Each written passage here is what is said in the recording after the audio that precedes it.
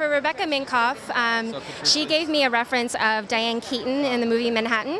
So I wanted to create a perm-like texture by setting the hair on elastics, and I used the TRESemmé 24-hour body root boosting spray. We just kind of wrapped the hair around these elastics, so we got to the end of the length, and we fastened it with the remaining elastic. And we're cooking them under these hood dryers for about 20 minutes. They could fit in your pocket, so they're pretty amazing. You can get them at any beauty supply shop, but we're using those, and we're also using diffusers. So then right before they walk out with their first looks, we're just going to brush them out. So it's just really airy and fluffy and crazy and editorial-like.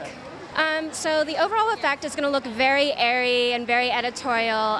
They're like center parts, so we're just going to brush them out. The texture doesn't quite start until right about here at eye level, and then it's just going to be really airy and beautiful and romantic, but it still has this edgy look to it.